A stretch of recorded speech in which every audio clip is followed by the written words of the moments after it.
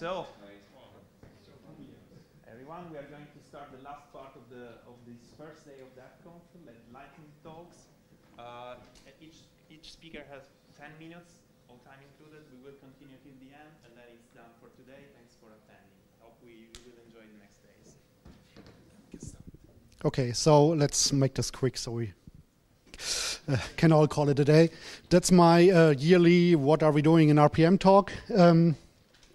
As you may have noticed, we've pushed RPM 4.13 into Fedora last year, which comes with a pretty long list of changes. So I'm only going over the most notably. One of them are file triggers. I don't know who has already heard of file triggers. Okay, it's pretty good. They're actually already used in RPM in Fedora. The next thing that's not so much used yet is Boolean dependencies, which have just made it into RPM also. They're basically the extension of the weak dependencies we pushed in there last year. There are people working on it, but it's not there yet. The third bigger new feature, which is, as far as I know, not used anywhere already, is support for security IMA file attributes. That's basically support for trusted computing on the kernel level, file system level thing. So if you actually have managed to boot into a trusted kernel, you can then make sure the kernel only reads files which are also trusted. So some guy, or actually gal from IBM has been working on that. I don't know if anybody's actually interested to putting this into the real world. Maybe IBM is. So if anyone wants to have trusted computing in Fedora, we support it now. Go for it. And in addition to these three big things, we have a huge number of smaller stuff. I've only listed the stuff that's maybe more interesting for packagers or users. We've added a remove path post fixes, which is basically a setting which allows you to cut off the names of files. This is useful to create subpackages which have conflicting files in them. The problem is, as RPM has basically one tree of files which it packages into subpackages, it's not possible to have the file in multiple subpackages with different content. For example, having different config files in subpackages that are pre-configured for different use cases. And that's pretty annoying, and I think Harald Heuer and a couple of other guys have been nagging about this. So that's basically a band-aid to allow this. So it's basically you give a postfix for the names, it is cut off, and then you can basically use the remaining name in the sub packages. Then we have new checks for the encoding of the spec file, something a lot of people have wanted to have for quite a while, because there are still spec files out there which are not properly UTF-8 encoded. So, and I think it's still disabled, or it just gives a warning right now. So I don't know. At some point we are going to switch that to enforcing, and it will basically prevent RPM build from building packages which have non-proper encodings in them. We also have enabled the braces expansion for the globbing. Minor thing, but you can use it in the file list, for example. And we've extended RPM build with a new parameter, so you can do all build steps directly from an SRPM. So R for rebuild. You already could rebuild in source RPM directly, but you could only basically do a full rebuild and not build into the older stages. That's supported now. We also added ROT requirements and all the other queries for the weak dependencies, which we somehow missed last year when we added weak dependencies. Yeah.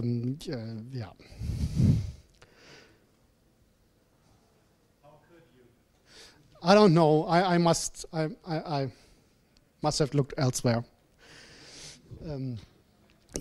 We also switched the signing over to use pin entry, more or less because pin entry is that you are no longer allowed to call us with the command line parameters. So now it's actually GPG that changed to no longer allow passing the password on the command line, and so we had to switch this over. That's done now. I hope there's no too many problems with that. I know that a couple of other distributions had issues with not having the proper version of GPG and pin entry lying around.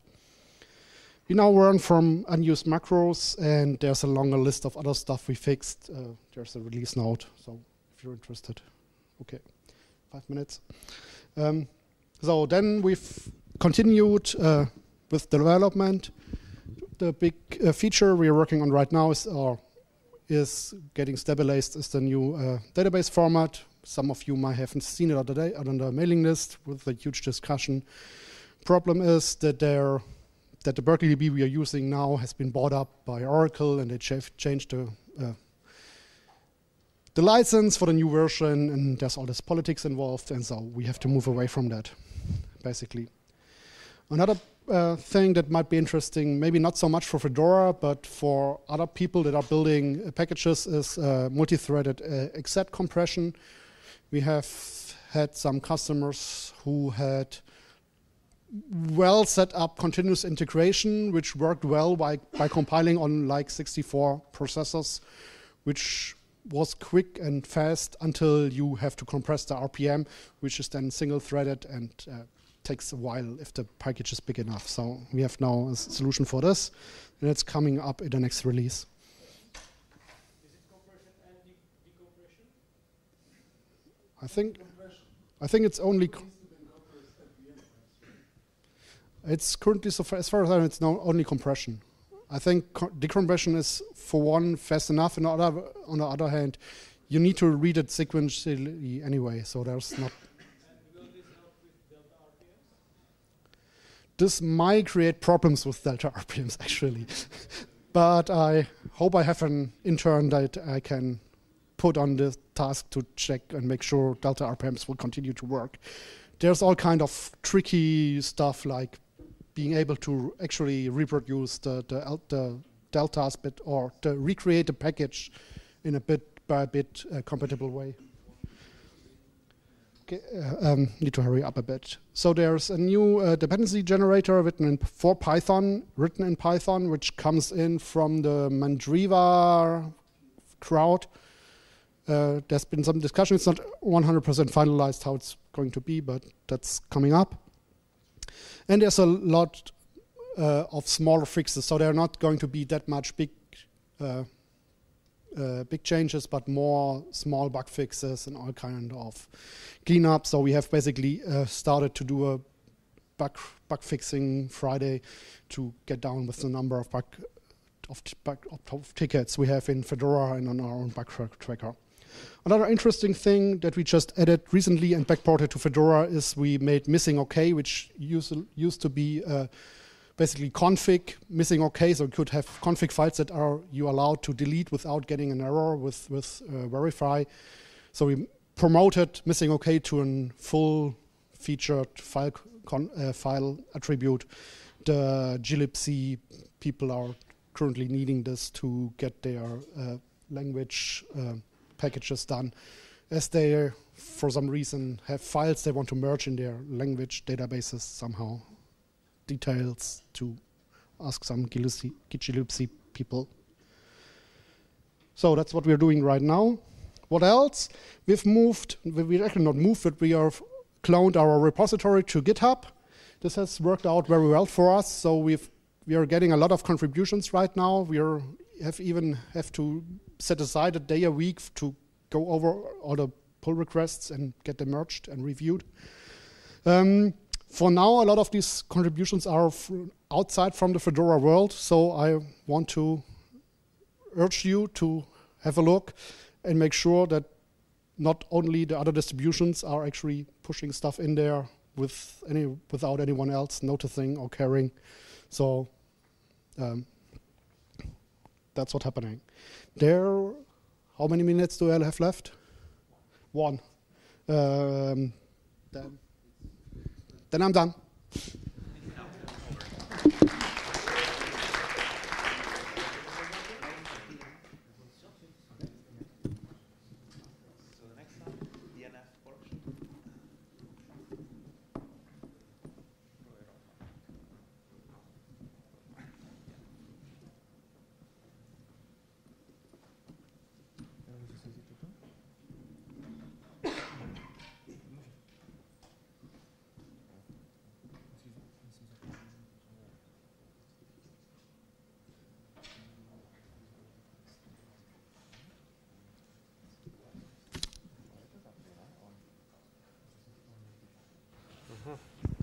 Ha.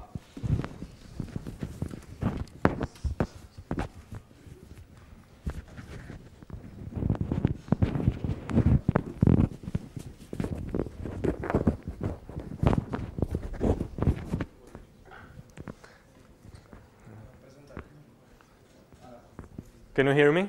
Yes. Okay, hello. I'm Šilhan, and now we are moving one layer up from RPM to DNF. In my talk, I will cover what we have done from previous year up until now, and also I will reveal some future plans for DNF.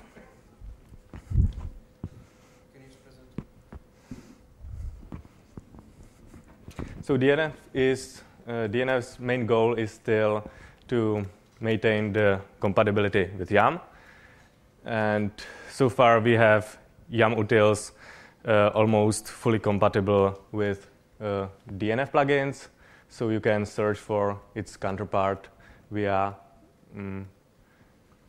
manual page YAM to DNF. We have also added dimensions about DNF in Fedora project and Fedora wiki pages.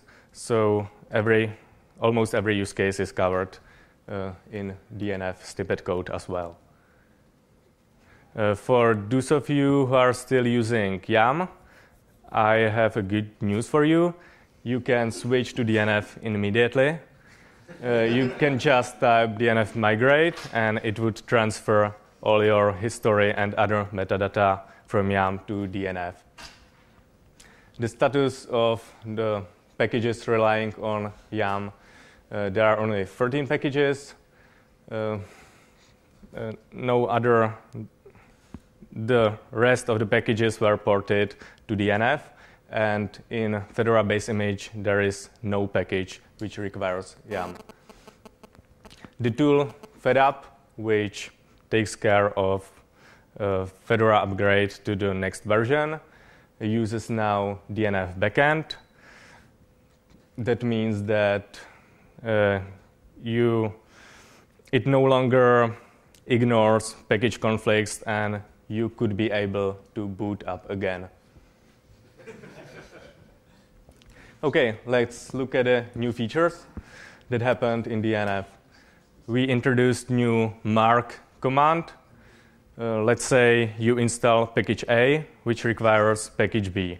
You actually use these two packages, and then you decide you want to remove package A.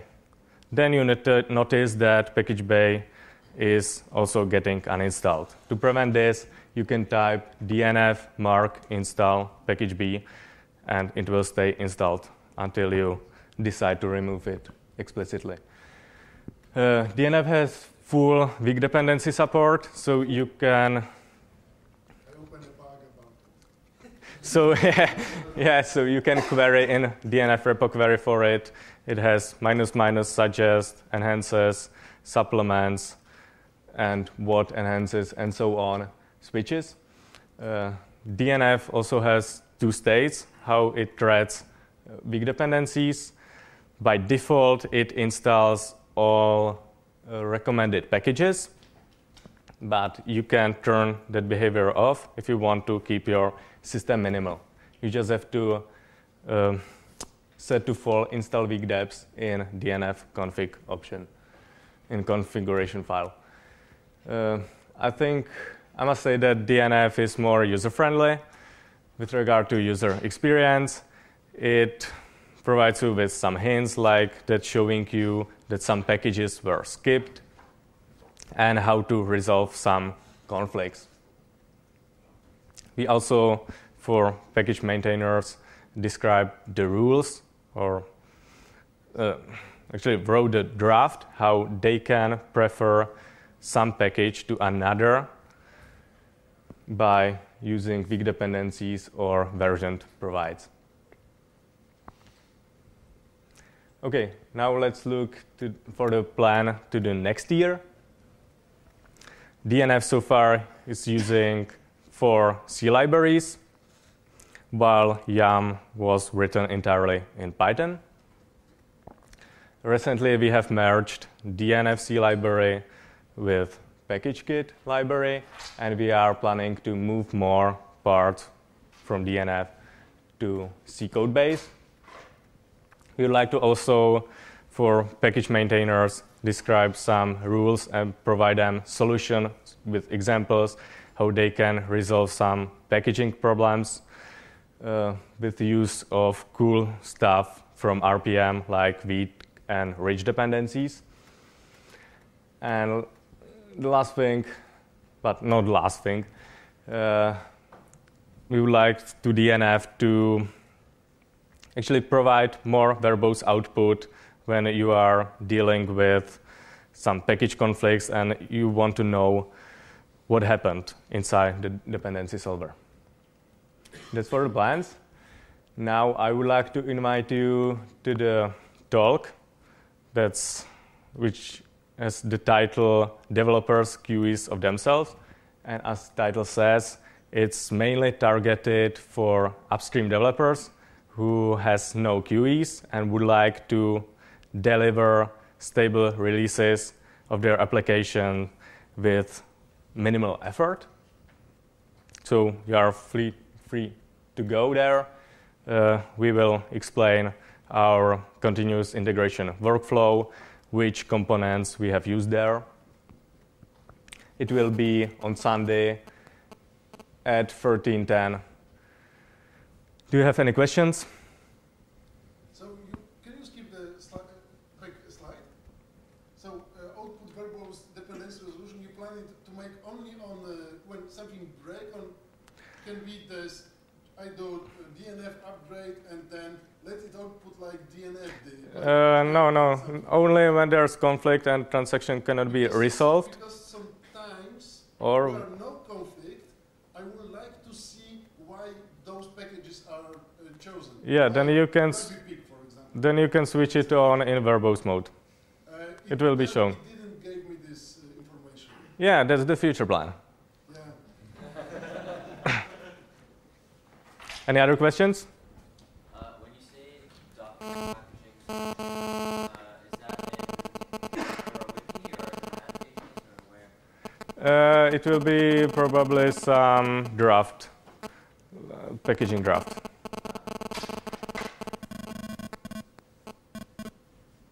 Yeah?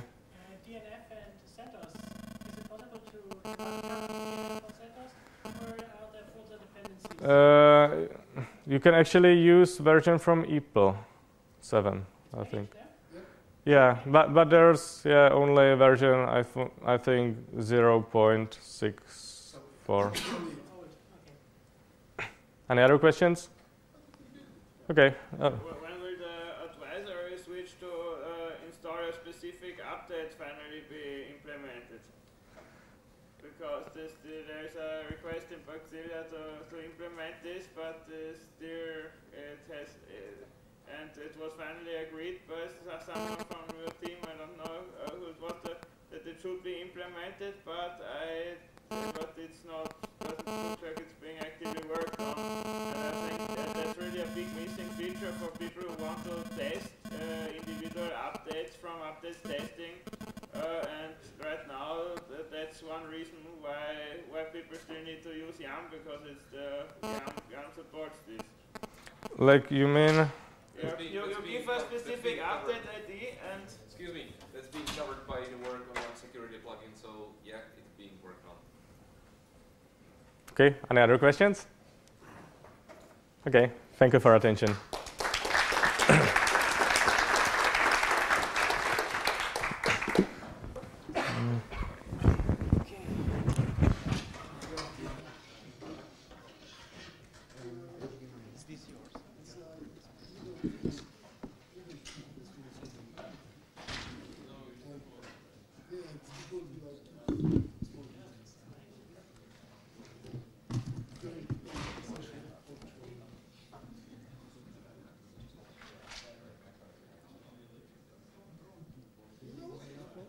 The extended one.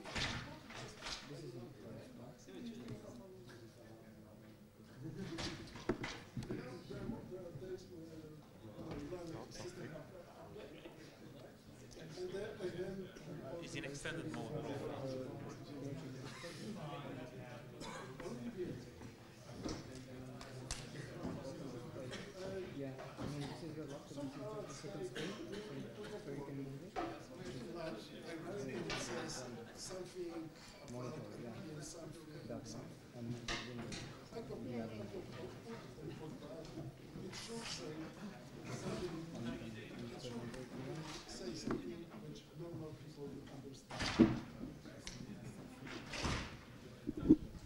Hello?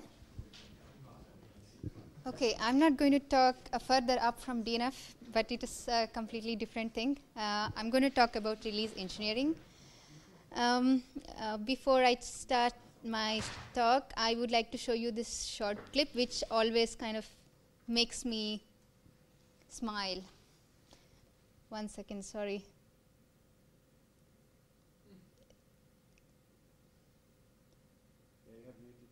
Yeah.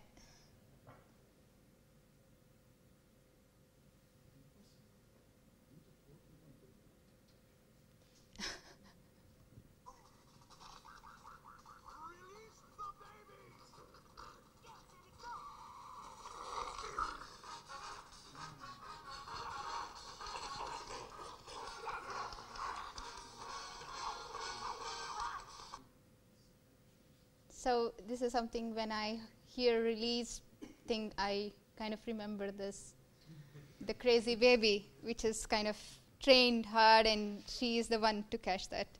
So let me move on.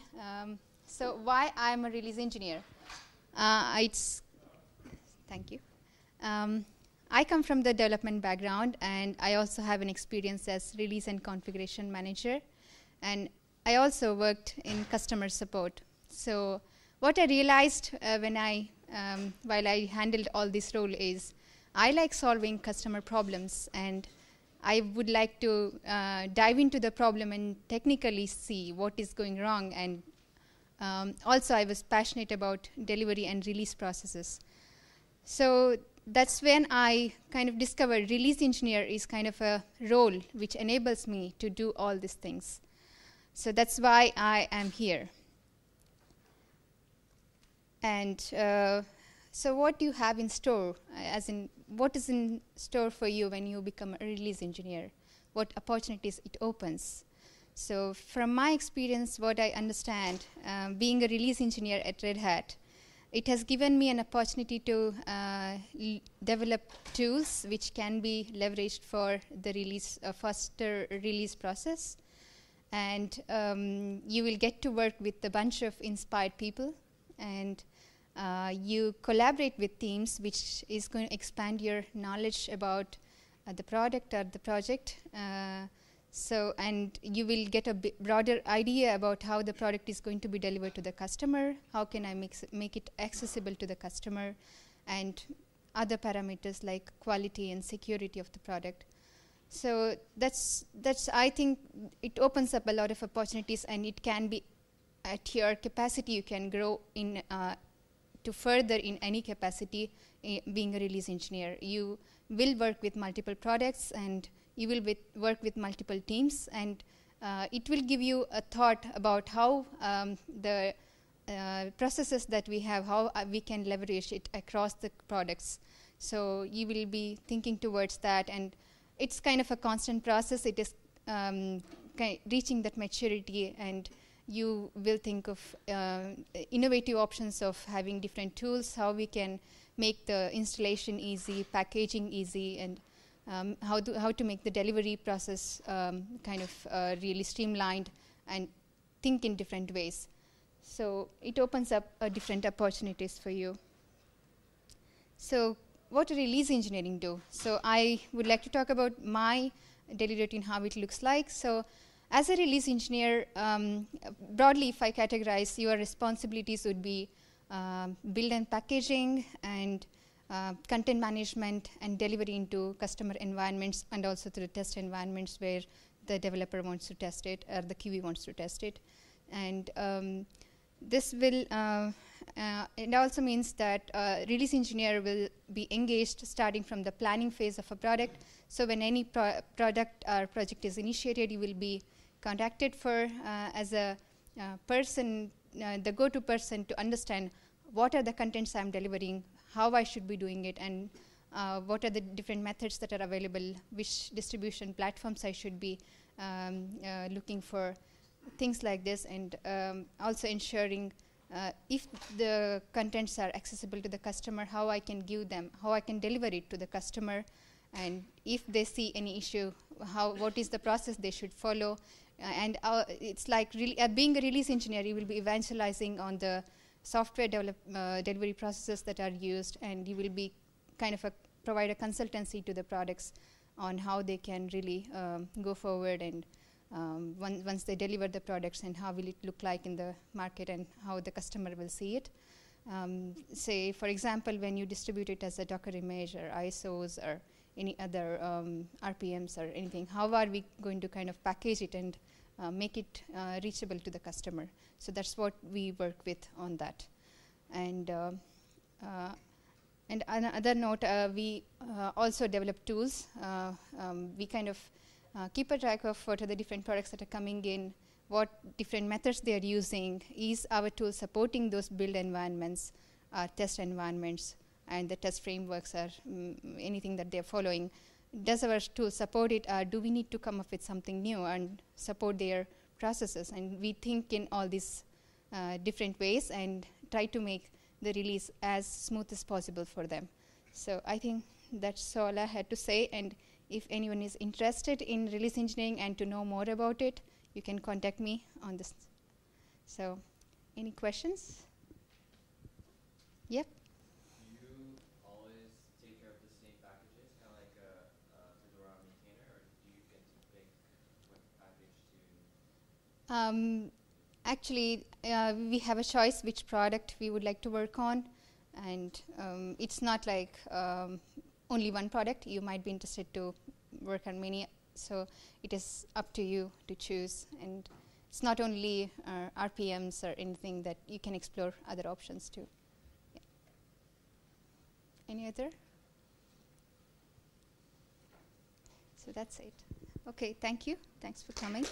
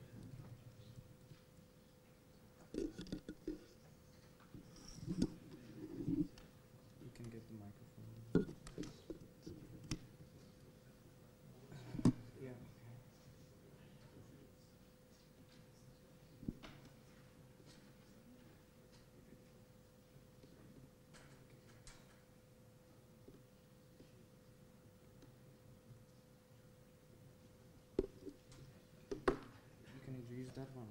Try to use this one.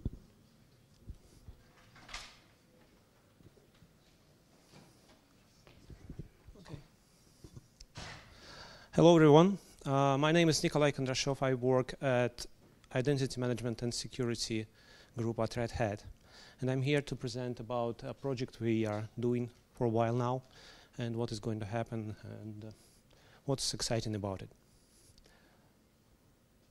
And doesn't work. I don't know. It is apparently. Ah, it must be the other way. Yeah, thanks. That's better. So the idea is that many companies have, especially big companies, have contractors and peripheral sysadmins with which they don't have really big trust, and which come in just for a while, but need to access their privileged systems and have, well, privileged access to some critical stuff. Also, some government organizations, at least in US, are required by law to present recordings of user sessions for review.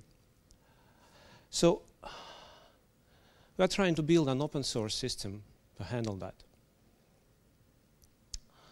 There's plenty of commercial systems. One of the bigger ones is Centrify, and there is plenty. Just looking on the internet, I found 8 products which are more or less fulfilling that role, and they are pretty good. Most of them, they have centralized servers to store the recordings, to search them, to play them back with various speeds and rewinding and look for commands which user entered at this point and just rewind to that point in the recording, and it's like magic. They are pretty good, but on the open source side, there's really nothing good. Really not a product for that. There is sudo that allows to record user sessions, like the privileged access into local files, but there is no way to deliver to the servers, like no built-in way. There is no integration with user management or anything.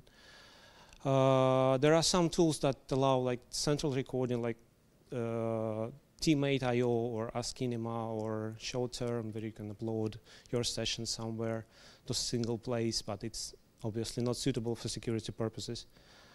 So really, there is nothing that is fulfilling that role in open source world, and that's where we come in. So we are working on exactly the stuff that the commercial solutions provide, but we are doing it the open source way. We are doing everything from open source components, and we are open source in everything that we are doing extra. Naturally, we are using the stuff that we have in our identity management team. So we're planning on using FreeIPA as the central management system on the servers.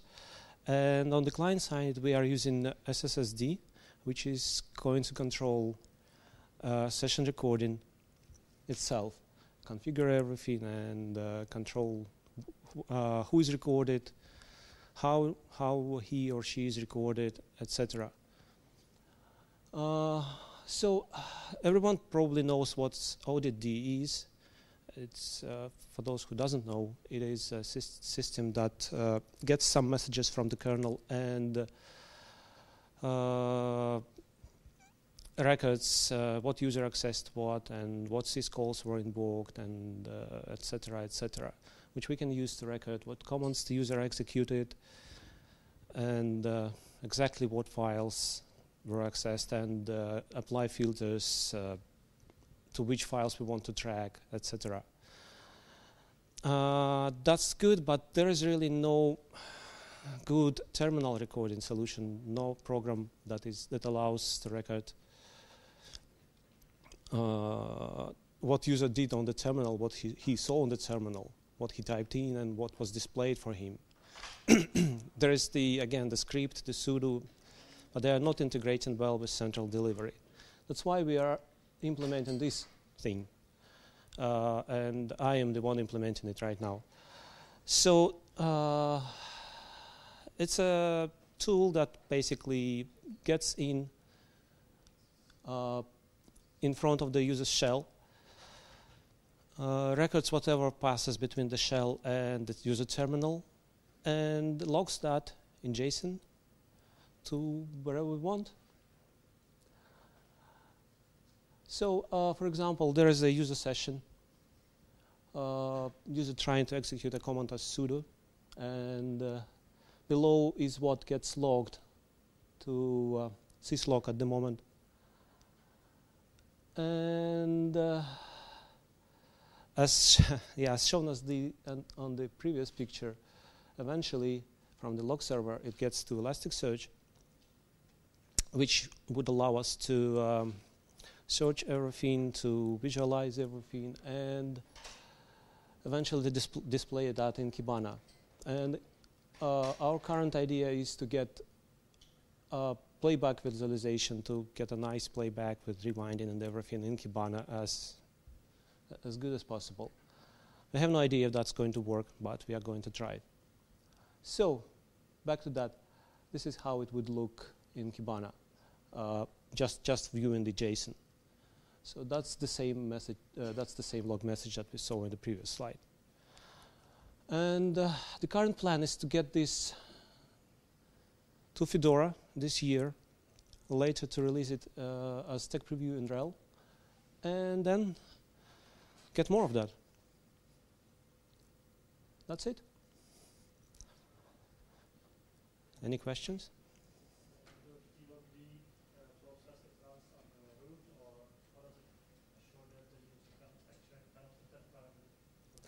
The idea is to get tlog to run on the special user.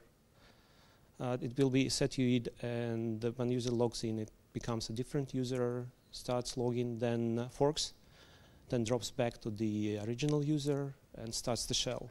So it runs on the different user. Of course, it doesn't help with root, but nothing helps against root. If we want to log root, we will probably be using jump servers, where the user will have to log into one server, but he doesn't have the root privileges, and then he logs into the target server, and the intermediate session is logged.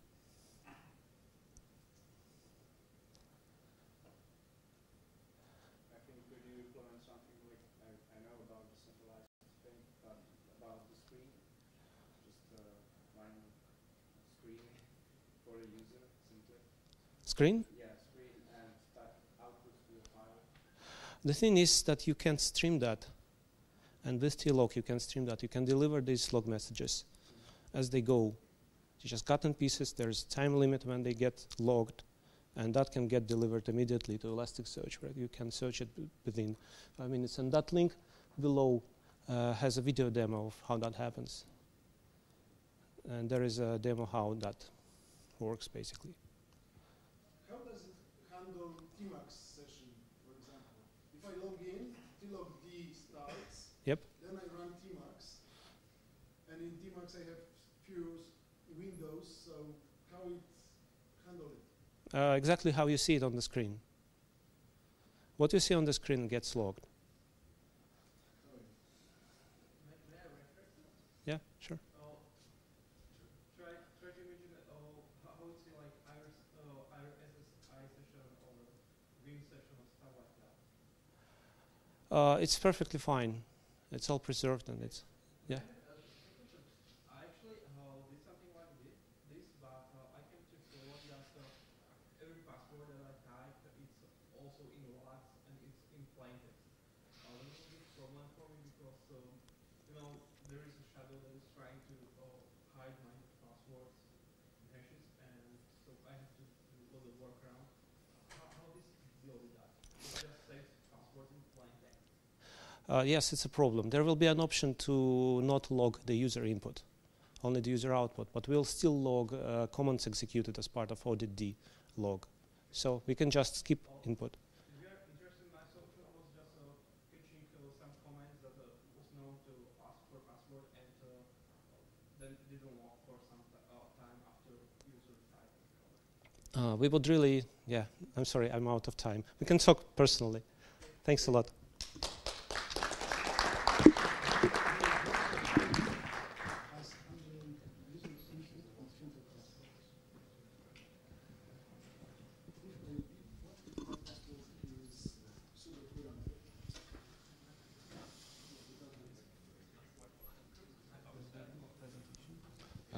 This one.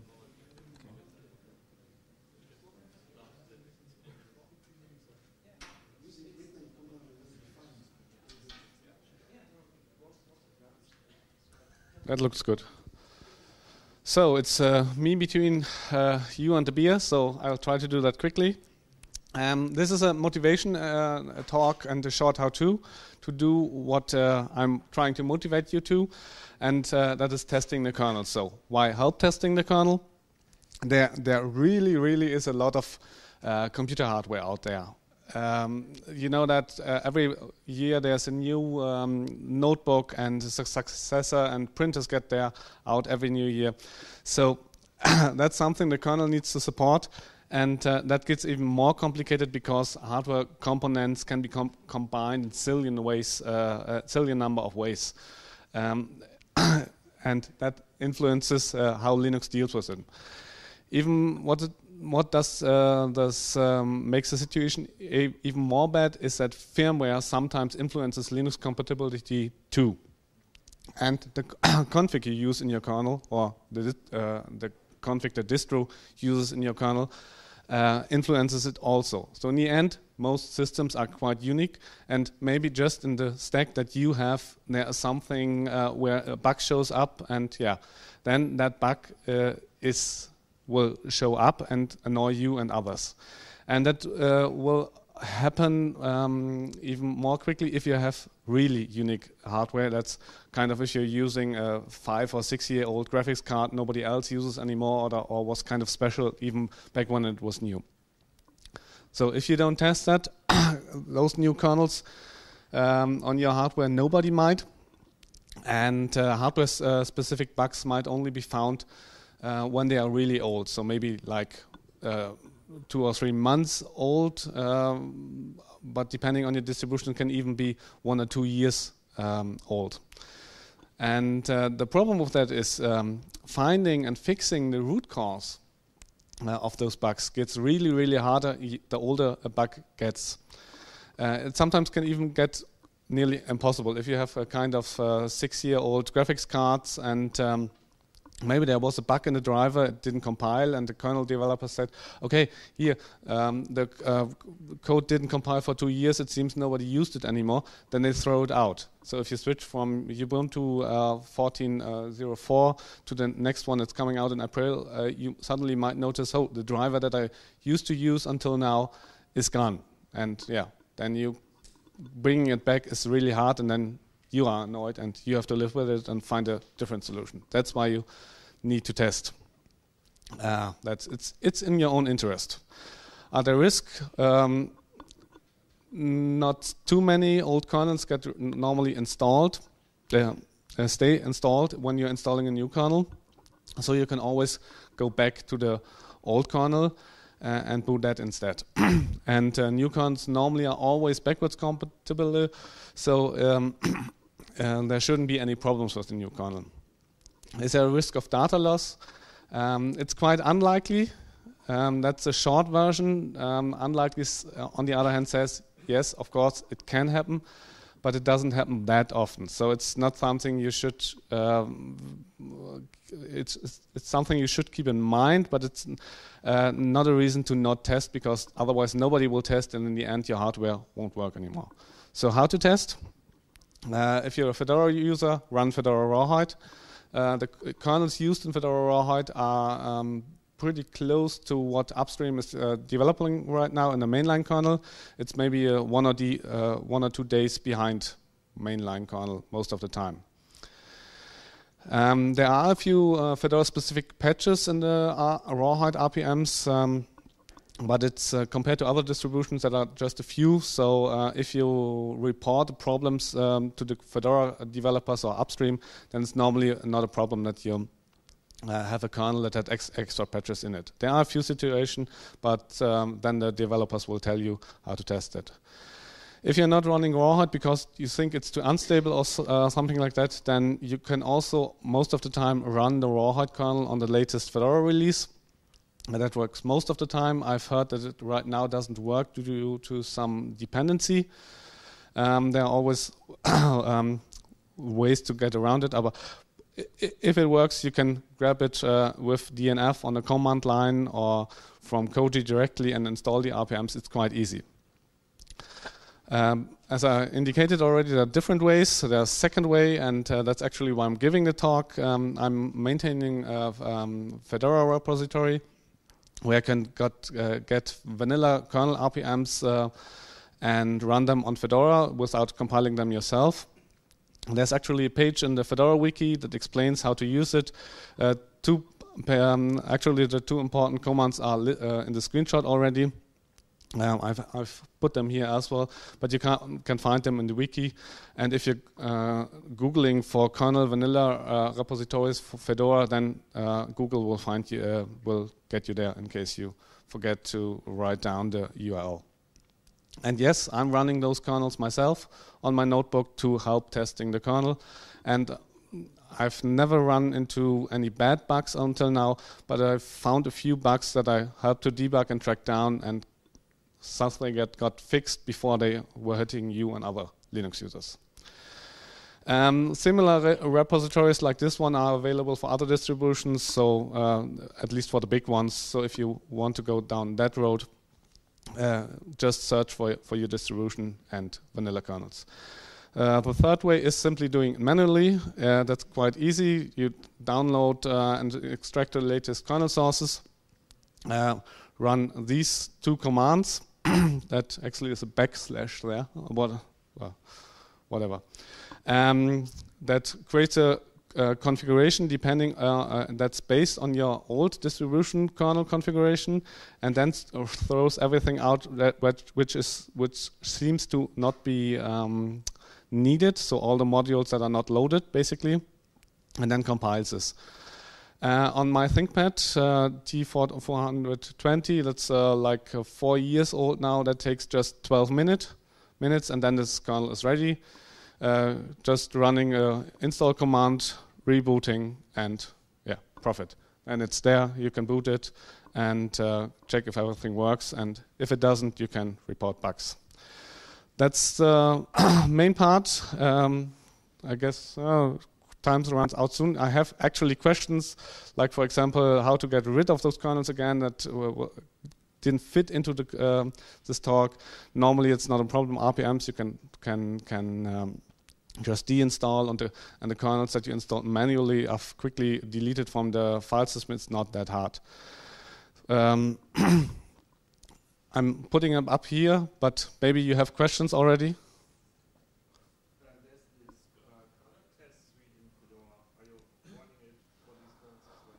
For the kernels I compile myself, actually that's on my to-do list. But I boot those kernels once in a QEMU and check if that comes up probably. And normally I only publish them if they are booting, they're fine. The one where and how to report bugs? Yeah, I mean, if you're testing Fedora Rawhide, then you can do it on the Red Hat console, but should you also cross-post on the That depends on how specific the bug is. I mean, there are, as I said, zillions of hardware out there and combinations, and if it's something like an audio codec on your specific machine that likely nobody else has, then it's not that at the top of the to-do list for the Fedora kernel developers. So you might be better off getting the upstream there, because the developer of the driver knows more how to fix it and what might be wrong. Yeah, but not all the developers use it. That's also the short version. I could do this talk, I guess, in 1 hour, and there are still things to talk about.